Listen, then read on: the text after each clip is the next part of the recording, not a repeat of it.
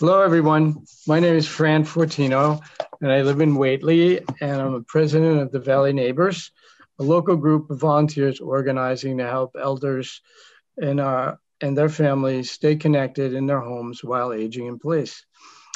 We work with our partners, including those on the webinar today, in the three neighboring towns of Deerfield, Sunderland, and Whately.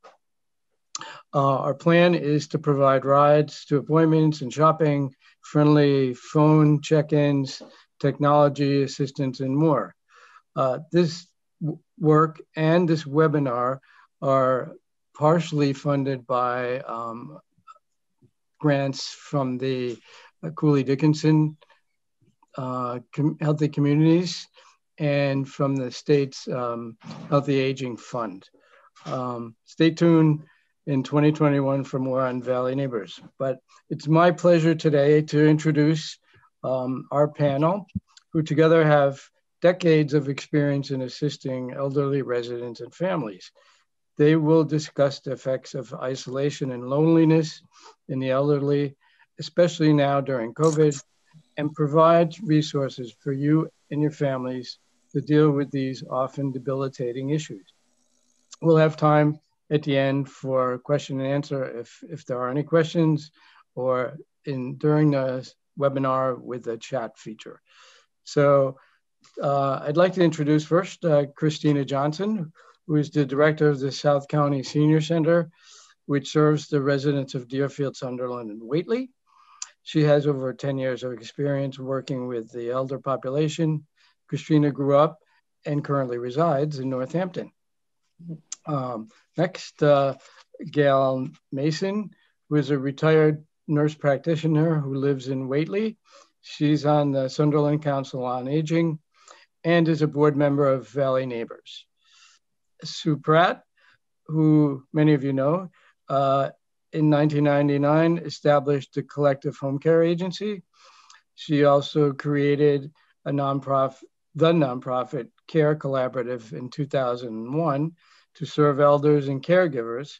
She partnered with Greenfield Community College for 15 years to provide CNA and home health aid training, and served on the executive board of the Home Care Aid Council. In 2018, she opened Giving Circle thrift store right in the heart of South Deerfield. And next is Linda Puzan, who is the Clinical Services Supervisor at LifePath in Greenfield. LifePath is the local area agency on aging for Franklin County, which provides a range of services to support independent living. Linda provides outreach services to elders through LifePath's Elder Mental Health Outreach Program. Linda also provides dementia coaching to caregivers and facilitates a virtual dementia caregiver support group.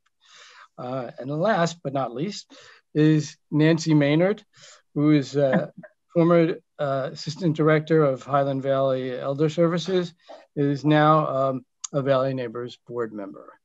So without further ado, I'd like to get us going with a question or a statement.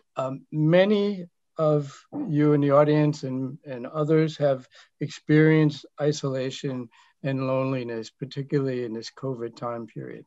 And we're gonna start the panel discussion with a little explanation on what is loneliness and what isolation means in this context. So Linda's going to start us off. Linda? Okay. I just want to say one other thing about LifePath too. Sure. Not only do we serve Franklin County, but we have programs that do go outside of our county too. So in Hampshire and Hampden County, we have our PCA program. But if people go on our website, they could see the things that we offer and where.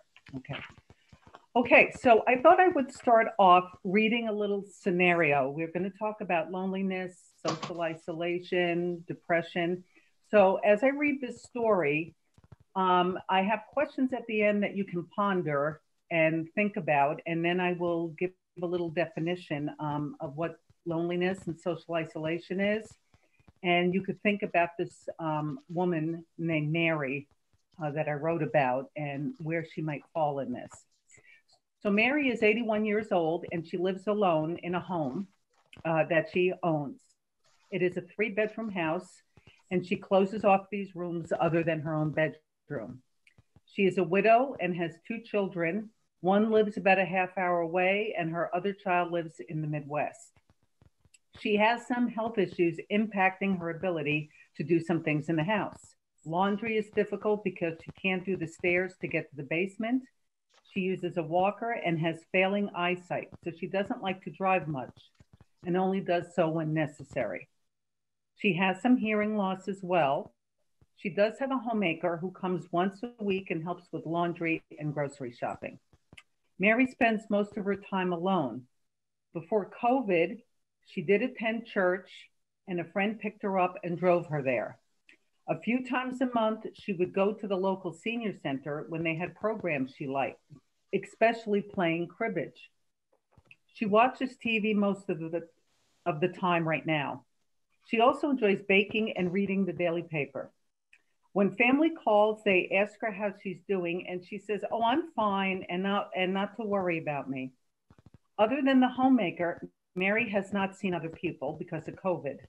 When she does talk with others, people have noticed she is less talkative than she used to be. So the question is, do you think Mary is lonely, and why? Do you think she's socially isolated, and why? Is it possible that she's depressed?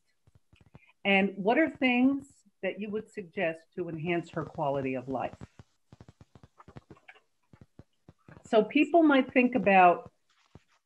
interchange, I should say, the term social isolation and loneliness, and they're not necessarily the same.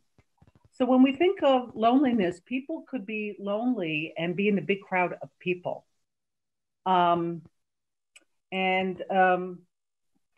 Social isolation is more what I think a lot when we think of COVID, people are dealing with, that they can't be around people that they've enjoyed in the past being around, such as going to the senior center that Christina, with all her programs there. So when we also think of loneliness, that's more of a subjective term than being socially isolated. We could be more objective about that. Because the difference being that loneliness is a feeling that you might have, not necessarily the same as solitude, because many people could be experiencing solitude and actually like it and like to be alone. But it's the loneliness piece, and the concern I think we have as we're dealing with COVID is that the way that social isolation and loneliness they interconnect. So a lot of people who are very socially active and are socially isolated now might start getting very lonely. And I think people, I hear this from the work that I do of people struggling. And now that we're in the 9th month, 10th month of the COVID, people are saying, I don't know when this is going to end. There's a sense of like what's happening. I don't see an end to this, even though people are reading in the paper there might be a vaccine soon. That they've been, because I've noticed, and I don't know if someone in our panel could mention this too. I noticed people are saying different things now about the virus in the beginning when it first started, March, April, May, June. Because I think people thought, well, maybe this will last a few months and then we'll go back to normal. And then we started having a second wave of COVID. And then we're hearing states that are closing down. And then that's where I'm hearing people saying, I'm having a really hard time now. I'm hearing people talk about crying more. I'm hearing people saying, I'm tired of Zoom. I had enough of this. I want to see real people. I want to hug my grandchildren. I want to talk to my friend. I want to go for a walk with my friend. And yes, many of us can go walk with our friend. But if we have some of our population can't get out as easily. So that's not, they need somebody to help them down the stairs They'll need somebody to be right next to them and walk with them. So being closer could be more of a challenge. And clearly, if they have other health issues going on, like respiratory problems, then we want them to be careful. And another worry I think we have between the social isolation and loneliness is that people start to experience depression, more anxiety.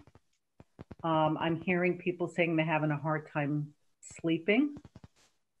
We're noticing an impact that we really, we worry about our clients, our elders, particularly who live alone, even before COVID, who might be socially isolated and lonely. But now it's impacting so many more people. And so it's almost as, there's what I would call a mental health crisis. And it's a crisis not because people are experiencing this, because that's natural. Of course, we're going to experience sadness, depression, anxiety.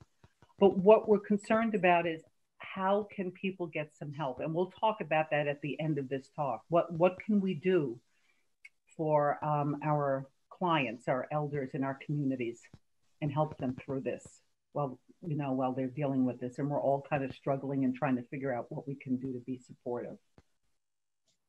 The other concern is that, this can have long-term effects on people's health. Chronic illness can get worse.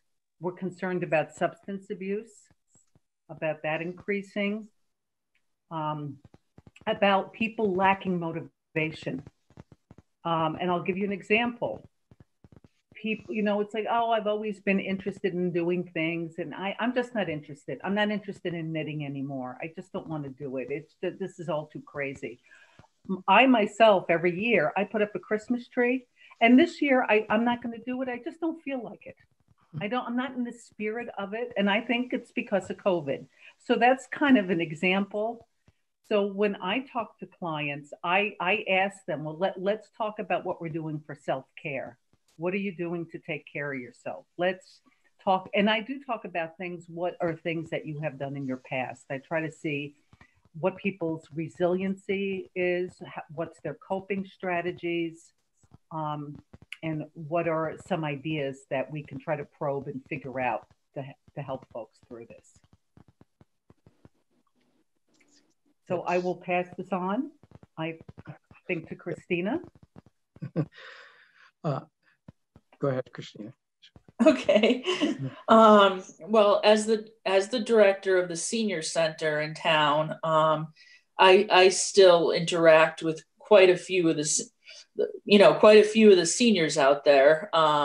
We have in person, we have a drive-through lunch program. So I, briefly, while they're in their car and I'm handing them lunch, I speak to them. And then, of course, lots and lots of checkup calls and cards and emails are exchanged. So I can attest that I've definitely noticed, a difference. People often mention to me that they're lonely. They use the word lonely. They use the word isolated. They want to be with their friends. They want to go to programs in person. They want to be able to hug their grandchildren. And one of the most, I think, poignant things one of the seniors has said to me is that she was saying at her age, and she was in her 80s, in her 80s, at her age, losing an entire year like this is a much bigger deal than, say, if you were 18. That was, summing up how she felt, that she didn't have a lot of maybe active years left. And so losing one is a huge deal to her. That's what I've been seeing a lot of that. And obviously I try to do my part to at least help with the loneliness, but, and as, Linda said, that, it seems to be getting in some ways worse because it's just, dragged on for so long now. And people are like, I was dealing with it for a while, but now I'm just sick of this. I just want to go to play cards with my group of friends. So. Yes. Sue, you work with elderly too, and you see a lot of what's going on. Did you want to add anything in to this? I'll unmute you. Yep. Okay. So, sure, I could say, I think one of the issues right now is that winter's coming. And so winter is always a time, I think, when people are a little more isolated. But, maybe they've been, we all have been pretty good sports about this through the summer. It wasn't as bad. But now winter is coming, so that adds to it. And I think what I see here at the shop, so we are still open just a few days a week. People love to come in and just putter around. We limit it to 6 people in the shop at a time. But what I notice is that I hear a lot of sighing. This is just something that I'm aware of. I really, people tear up when we ask how they are. And I think that we're all experiencing this. It's not different for someone who's older. What's different is that the older person may not on their own be able to establish any kind of social connection, or maybe they can't do Zoom. So I am seeing more kind of depressive behavior, more sadness. And also this idea of traditions, Thanksgiving and Christmas, and not being able to follow up what Christina said about losing a year. I think losing a holiday when you're 89 years old is very different than 30 years old. Not being able to shop, not being able to see your grandchildren for this holiday, it's very different than it would be if you were younger.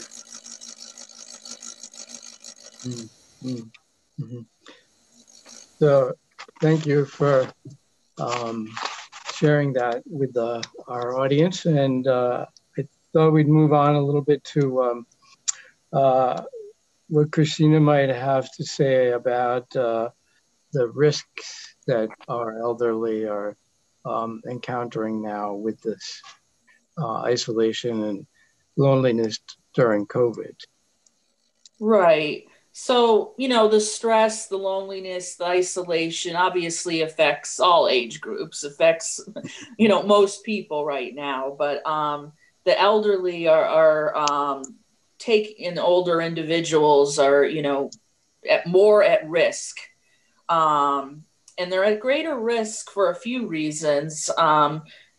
Many of them have already experienced significant losses in their lives, like a spouse or maybe even a child. And I've heard that from people that they're actually this time period where there's a lot of alone time and time to think. Multiple people have said it's like they're experiencing the loss of their husband a second time. So they're already maybe coming in, in with this, with, loneliness and loss to begin with. Let me see, I wrote down a few. They're also less likely to be living with other people. So a lot of people live alone, or if they're living in even, nursing care facilities or assisted living, they're not really on purpose. These homes are not having the people interact as much, and it's not the same as when you used to go to dinner with everyone else from the community place that you live. There's for obviously the COVID reason, there's less of that. So they're sort of alone in their room most of the day. They often lack, social support. A lot of research I've read says that a lot of older people will say they feel like they have a lot of casual friends and acquaintances, but not really close friends, like friends that when they're feeling really down, they could, at least pick up the phone and talk to them. I know I have people that will say, oh, well, I don't want to bother my daughter.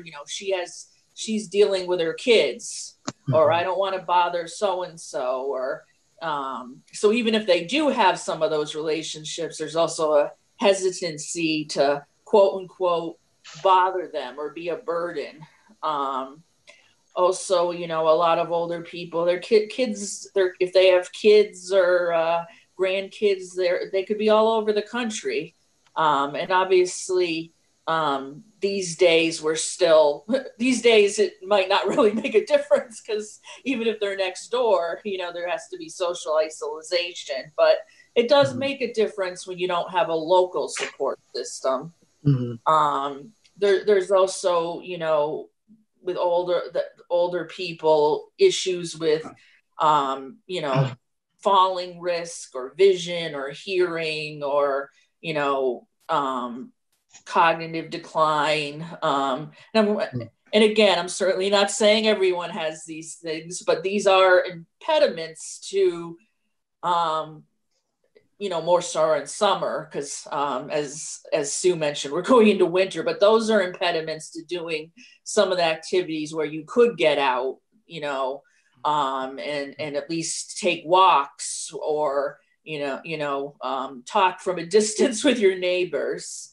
And then also in rural communities, like, as Fran mentioned, the senior center I'm the director of is Deerfield, Whately, and Sunderland we service. And so they're all, rural communities, and transportation is a constant issue, which also limits maybe the few social opportunities that exist right now, which again are few and far between, but it just, again, explains why there's, even this issue affects older people particularly hard. And I think I mentioned when I was first speaking, this thing about losing time and not being able to hug their grandchildren, and with the holidays are especially hard. There's a lot to say. I definitely feel the loss of losing that physical contact with people.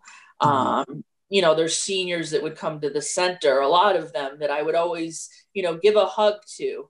And I haven't been able to hug any of those people for 10 months. So, so it affects me. So, so those are some of the different reasons that, we put together this program, because yes, the older community often has even additional, factors involved in the isolation and loneliness that may affect all of us. Thank you. We,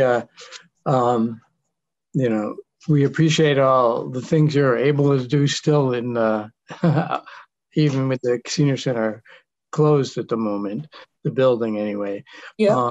Everything you said is absolutely true, and I feel it too. Is even with Valley Neighbors as a volunteer, that we just can't do the physical contact and things that we had hoped to do. And I'm sure that's true for everybody in this panel. I'd like to welcome Liz, who just joined us. Hi, sorry. It's okay. We're just going through this sort of webinar pieces, and the next up we're talking a little bit more in depth about the health effects. Christina touched upon it, but Gail, who's a nurse practitioner, is going to elaborate a little bit more of some things to look out for and notice in terms of health, adverse health in that case. Gail? Yeah, hi everybody. My name is Gail. I'm a nurse practitioner. I am retired. I do live in Sunderland. And I'm going to talk about the health effects of isolation and chronic loneliness.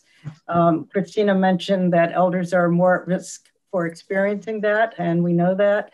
We also know that the majority of us over the age of 65 have 2 or more chronic conditions that can be affected by chronic isolation and loneliness.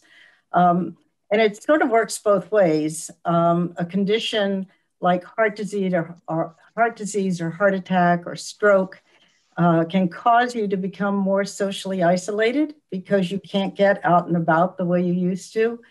While at the same time, being more socially isolated can make those conditions worse. And the health effects that we're going to talk about are not inconsequential. There's been substantial evidence that social isolation and loneliness carry as much risk for our health as does cigarette smoking, sedentary lifestyle, obesity. So in my head, my question became, how does that happen? How is it that isolation and loneliness can cause such significant health effects? And they've done a lot of research over the past 5 to 10 years. And that research has shown that isolation and loneliness can have negative effects on our regulatory systems, those neural, hormonal, metabolic systems that keep our bodies in balance. And when we lose that balance, when one of those systems malfunctions or dysfunctions, then we start seeing changes. And these can be cardiovascular changes. We can see increases in blood pressure, in resting heart rate, in vascular resistance. We can see adverse changes to our lipid profiles. All of that, as you know, can lead to worsening of existing heart conditions, worsening of existing hypertension. But it can also lead to new heart disease, new hypertension, and stroke. We also can see metabolic changes like worsening of diabetic control in those with existing diabetes, and we can see the development of diabetes anew in some individuals. Changes in cognition, those things that many of us as we age worry about, memory loss, word finding, our processing skills, how fast, how clear we can be. Studies have shown that accelerated cognitive decline and dementia are associated with low frequency of contact with friends, with family, with community groups. And social interactions are thought to enhance our cognition by activating and maintaining those neural networks in our brain that keep us mindful and active. Studies have also seen an association between chronic loneliness and functional decline. So alterations, changes in our mobility, our ability to get around, move around as freely as we used to. Changes in motor strength. We see weakness in upper and lower extremities. And all of that, of course, impacts our abilities to do our activities of daily living, to do the things that we need to do and we want to do to stay independent. And of course, we can see psychological changes. We see, as Linda had mentioned, many elders already have some issues with anxiety and depression. And we know that depression and anxiety can increase as social connectedness decreases.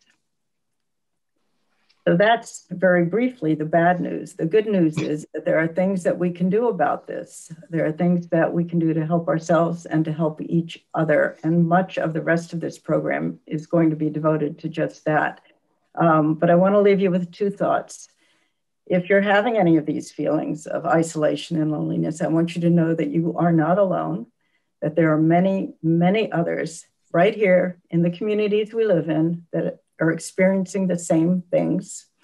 And I would secondly strongly encourage you to take that first step, even if it means moving out of your comfort zone, to take that first step to reach out to others, to take advantage of the resources we have in this community. We have many, many people who are here to help us. And these times are hard for everyone. And these people are right there waiting to give us assistance. So I'll turn it over to the community specialists. Thank you, Gail, very much. So we wanted to go to Sue again because Sue has worked in the community and has seen some of the impacts firsthand, as we all have. But she also has a way of responding, and her efforts are an example for how people may find some respite and some assistance with the mental and the physical aspects of isolation. I hope we can get Sue back on, but if not, we can just continue. But we do plan, as Gail mentioned, to have a long list of resources that we will share with everyone, with contact telephone numbers, etc. So there are many resources in the community which are represented here on our panel, and that you all at home could turn to get some help if needed. Sue, would you like to come back on and explain how you're really addressing some of the aspects in your community of this illness and the adverse health effects? I don't know, of isolation. Can you hear me? Yes. Sue? Don't know.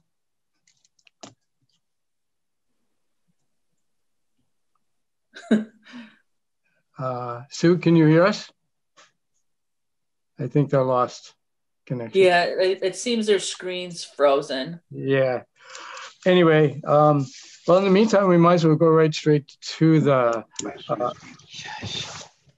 this section. Liz, do you have any questions? Well, you've just jumped on, but are you full of questions or interested in asking anything? Because we did ask a few questions early on of the audience. Since this is being taped, we hope that it'll also provoke some response then when it's shown on the cable. But do you have anything that you'd like to ask? Sue? Liz? No, she's muted too. Okay. Okay, so I think we could move on then to the resources we have in our community. And we've all sort of heard about ways you can identify isolation and loneliness. Nancy and Sue, are you back with us? I am back. Sorry about that. Okay. Would you like to tell us about ways you're addressing some of the concerns that have been raised about the adverse health effects of isolation and loneliness? I missed a piece of what you were saying, but I'm just going to jump in. We lost you again. Sorry.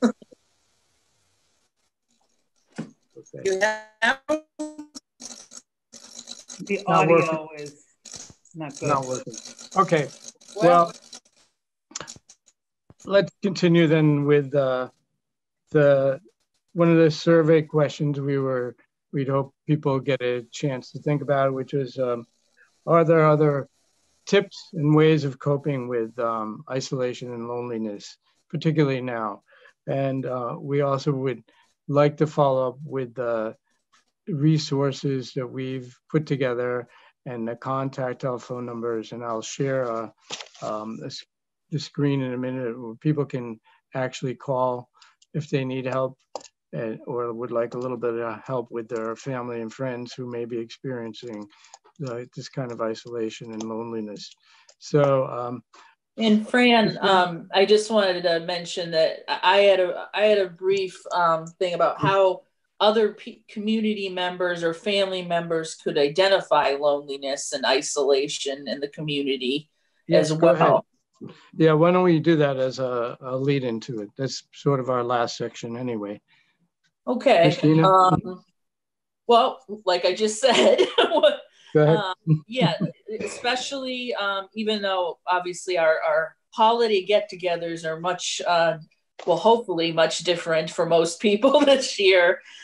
So there might, but this time is historically the time that, well, places like LifePath start getting a lot of calls for home, health assistance for their mom or grandma or whatever, because it might be the first time you've really interacted or seen your family member in quite a while. So just some sort of tips, and of course these can apply to yourself as well, but that you can look out for your loved ones, etc. So some of the signs and symptoms are if the deep boredom, general lack of interest, losing interest even in things that they used to love to do or drew pleasure from, poor eating and nutrition. These are also obviously signs of depression as well. But in particular, I'm using this in regards to isolation and loneliness.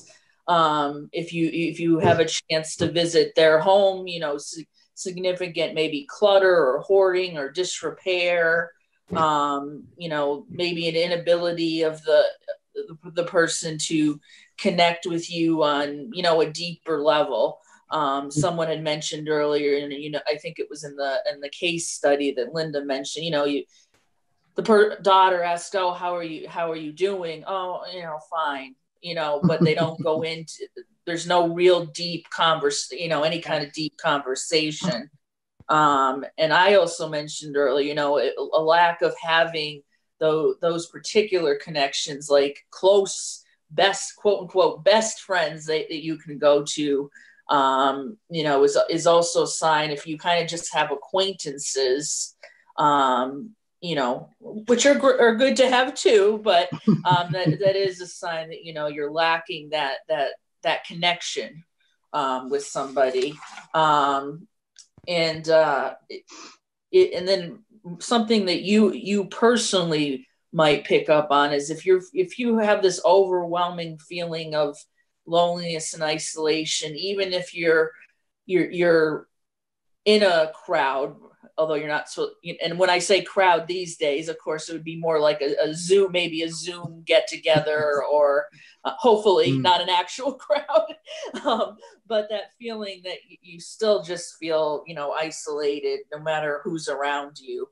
And of course, picking up on feelings that they're talking a lot more negatively or self-doubt. And, when you try to reach out, again, I sort of mentioned this, but when you try to reach out, there's no kind of reciprocation. So those are kind of, signs to look out for that your friend, your loved one might be feeling some of this. And, that's when you might want to go, look into resources to help. So I just wanted to, I can also, there was also 5 tips for coping with coronavirus that is actually in our outline that I'll just briefly mention. I can actually show that. Okay. Oh, good. So you're going to put it on the screen? Okay. Yeah. There you go. So obviously you can, you can read that, but, obviously, first of all, following the CDC guidelines. So obviously, not having those big, unfortunately, not having those big holiday get-togethers that maybe you're used to having, wearing a mask, etc. 2, creating distractions. Still having a routine is particularly important. So each day that you still glean some meaningfulness of the day, because that's another thing that often is lacking these days. Like, oh, it's just another day, but really having a routine and keeping up on some hobbies, keeping up on the cleaning and the laundry. back to basics is number 3, and that's just good health for any situation. Following a healthy diet, getting plenty of sleep, exercising regularly, which we've talked about how it does get harder now that we're going, getting into the colder weather. So you might have to be more creative about, how you're exercising. Monitoring your stress. Do you feel like, I really have trouble sleeping now, or I wake up all night, I'm drinking more, or I'm feeling angry more, and I can also, that's another symptom I can attest to that I've seen and interact, well, not angry per se, but just frustration. And there seems to be a lot more frustration with the same people I've been seeing, for meals and stuff this whole time. Mm-hmm. And I think it's just gone on too long, obviously. So, mm-hmm. And number 5, ask for help. And, and that's what I was saying about looking out for these signs of your loved ones or your friends, but also yourself. And if you're thinking while hearing all of us talk that, hey, I feel a lot of those things and a lot of those things apply to me, then, get help. There's no reason to have to feel that way and live that way. Even if it's just giving, a family member or an old friend a call. Mm-hmm. Absolutely. I feel some of those sentiments as well. And nothing helps more than a nice phone call with a friend, a good friend, even acquaintance, Right. It's very true, those words.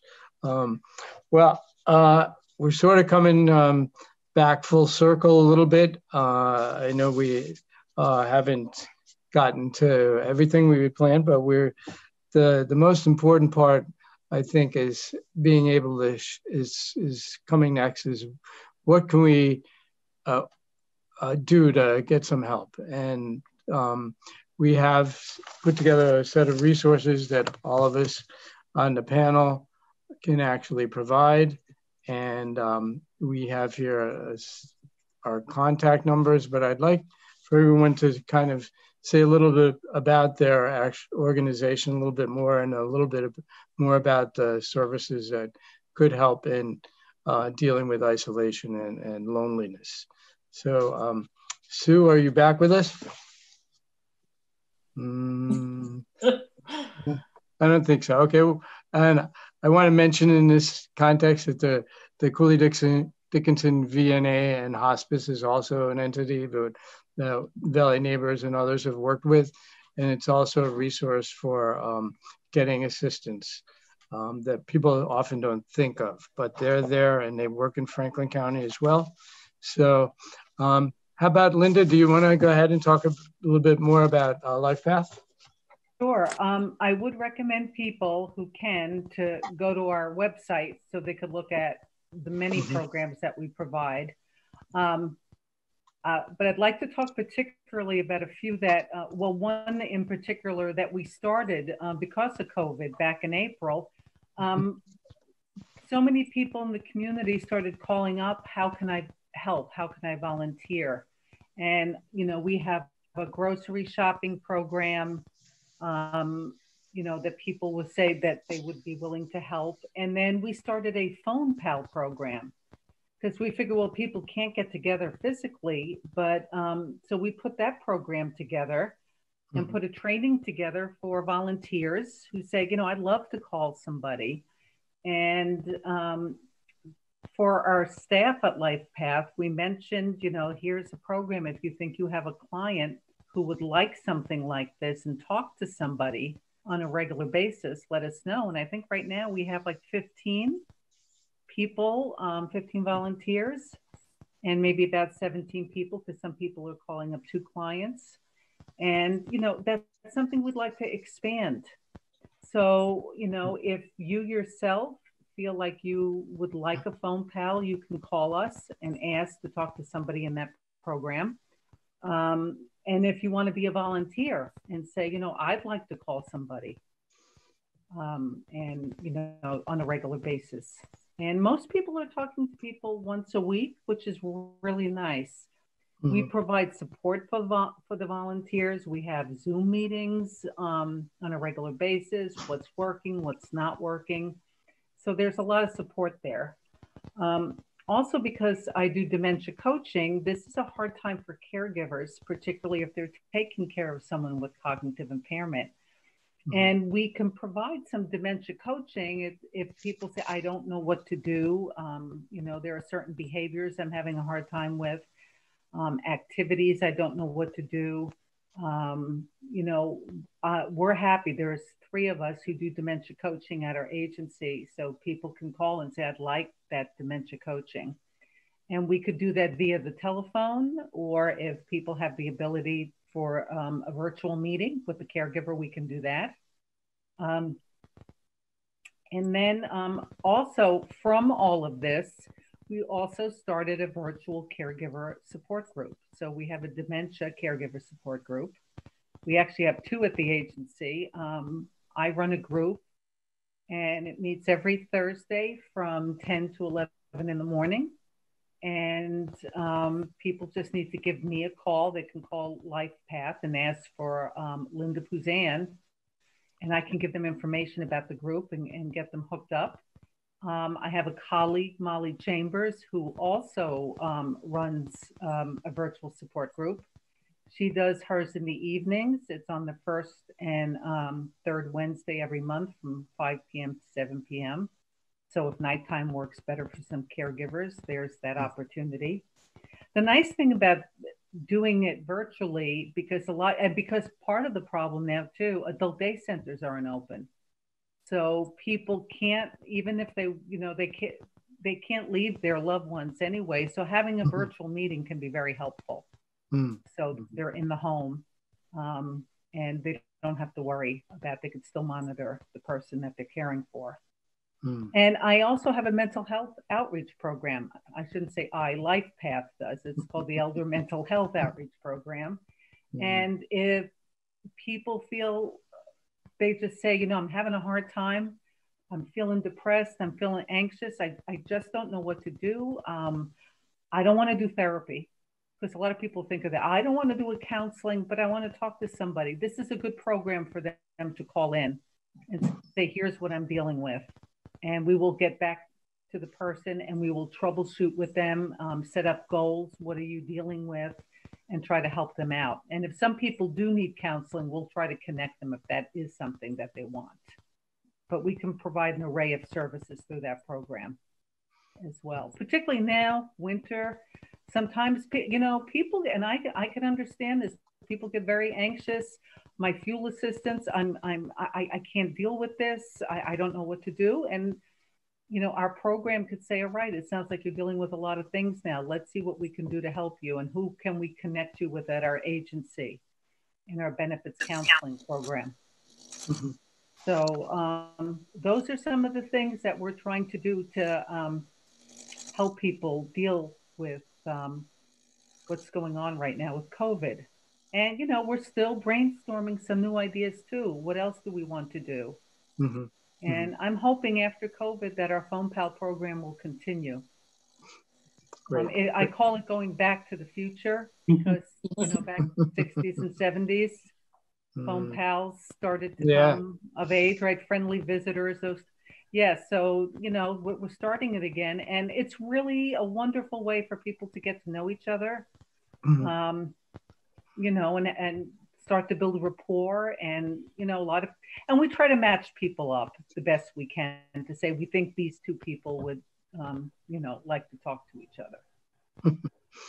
Thank you, Linda. I see Sue and Nancy are back on with us. Sue, do you want to take a minute and tell us a little bit more about the Care Collaborative's efforts and resources that people can take advantage of? Right now, the shop we're just open 3 days a week. I think a kind of unintended offer that we have, or the way that we've been helpful, is that because of COVID, people have been home and had an opportunity to sort through and find what they more than we anticipated. And also, it's really kind of a watering hole. It's a place for people to come. And traditionally, we've had chairs, we've had a place for kids to play. That was our intention when we created the shop, and now we aren't really encouraging that. But I know I Can all the glitches and technology, I didn't get to finish the thought that I had, and I would just like to say we're having trouble hearing you. Oh. It's too bad. We're having a little technical problem hearing you, Nancy and Sue. Can you hear us?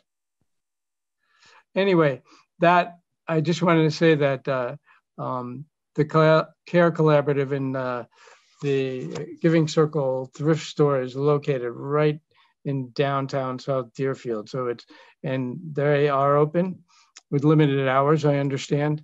But again, there's a little bit of the watering hole sense of people can go safely in and get things, I believe. And everything from clothing, dishes, playthings, etc. Sue's telephone number is right here.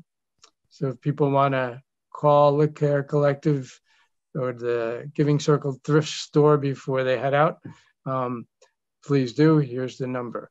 I'd like to turn to Christina, whose senior center has been sort of closed, but with all the outreach efforts and ongoing things that Christina and her staff have been doing, people are at least getting some assistance. Maybe not all they'd like, but Christina, can you fill us in on the resources you have available now? Yes, certainly.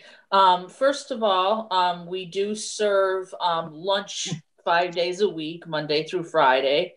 So for anyone that's interested in getting, the food actually comes from LifePath, but we serve it with a bag, with breakfast from the high school. So you're actually getting a lunch and a breakfast.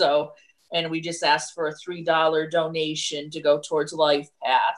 But if that's something anyone's interested in, certainly give me a call at the center, and you could sign up for meals. And it works like a drive-through. So unfortunately, as Fran said, the building itself is not open to people, but we still do a lot of things through drive-through. We have food. We have farm stand on Wednesday. So tomorrow, another opportunity to get access to food. And every third Wednesday, we have the Turner's Falls Mobile Food Bank comes and provides a lot of goodies. So another opportunity for food. And then, of course, we're fully staffed and have been since this started. So you can, what the other thing we can help with, I'll be, over the phone, or we were meeting people outside, but that's obviously getting harder and harder because, believe me, I know from standing outside serving the lunches, you start to freeze pretty fast. But we do provide, assistance if you need help with fuel assistance or SNAP benefits, or, anything that you might need assistance with. You can, still call. We are still here. And then lastly, I really want to stress that even if you don't have, even if you just want to talk to somebody, we are here for that. Give us a call. We are happy to, chat with us, or if you prefer email, send us an email. anyone can certainly check in at any time, and myself and my staff are very receptive to that. So again, the building is closed, but the staff and the senior center itself is still running as best we can. We just unfortunately can't hold programming. So yeah, I can attest to that. With open hearts, they're doing everything they can for food and everything that's possible to do safely at the moment.